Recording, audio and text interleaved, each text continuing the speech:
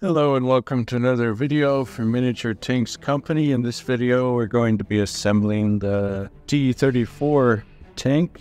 T-34-85 for this model. This video will be good for the T-34-85 and also the T-34-76 via the same video. Alright, so this one is available at miniaturetanks.com. The T-34-85 or the T-34-76. So let's go ahead and start cutting away the sprues. Those two pieces are good. This piece is fine. And this piece is fine as well. Now, go ahead and take your cutters, cut like that. So that should be good. And then cut like this.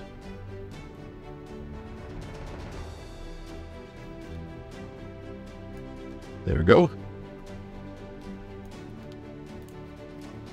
Just keep cutting away like I'm doing here. Little sprue cuts. Alright, those two bins, cargo bins, whatever. And then these jettison tanks. Now, there's actually a little more cutting here.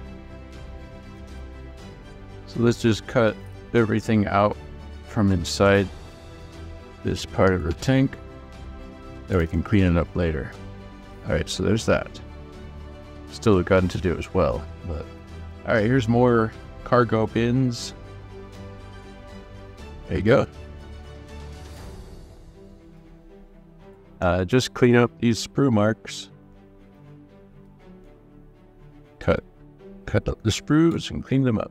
You can sand them down too if you wish.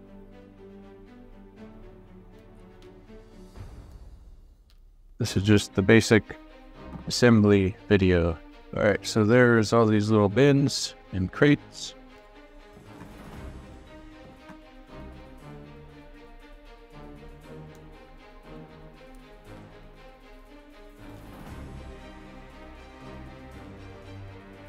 Okay, there's that. Oops. Don't forget to cut this sprue cut.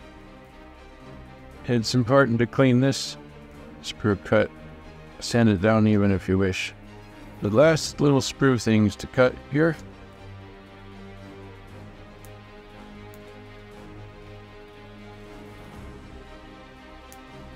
Alright, so here's the last piece that we need to cut here. We need to cut the support plastic from underneath this gun. So just clip away and snip like this. If you see how I'm doing that. Then go like that, and then snip some more. Just be careful to snip it well, not break the gun. Alright, and then underneath this gun, you can do any cleanup you wish, or sanding. That can be handy as well, sanding down underneath where the cut is, or the support plastic material. So yeah, just be cutting away like this.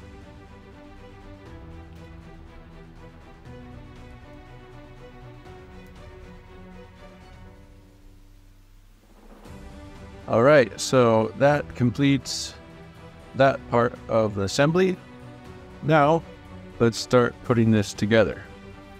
The most obvious and easy step is we're going to glue this part together, and it's going to go like this. And you can see that because of how the features match up well in the front. So just put a bit of glue there and some glue there. I'm using this Loctite glues. The clippers and the Loctite glue are available at the website too, miniaturetankscompany.com. So try to get this really nicely glued together like that. Alright, so there's the turret.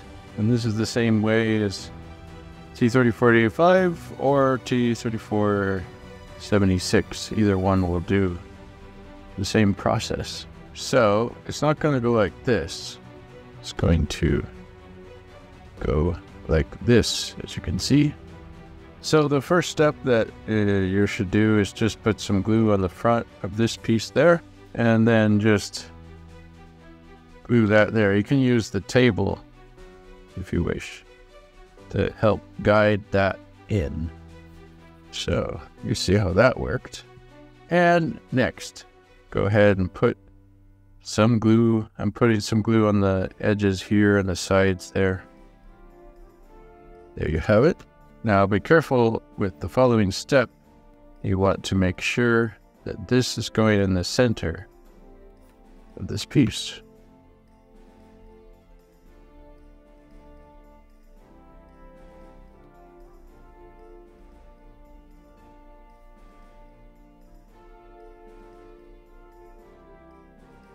That actually happened to be kind of a great fit, but pry it apart and glue it again if it was not. Just make sure that it's centered like it happened there. And then put some glue like this. Put this little piece like that. Easy to figure out where that goes.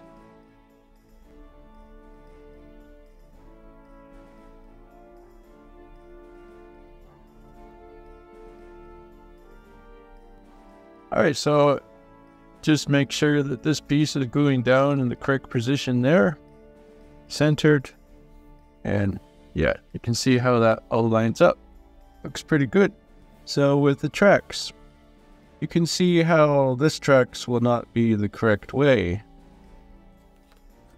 It should be this way, because it's curved here and then it's more flat on the back there. So it's fairly simple to figure out where the tracks go. Just put some glue down, put some glue down on the other side, then put these tracks like that. Don't get glue on your fingers. And then, all right, and then once you have them in the correct position, really put them down like that. Press them down, and there you have it. This is the completed T-34-85.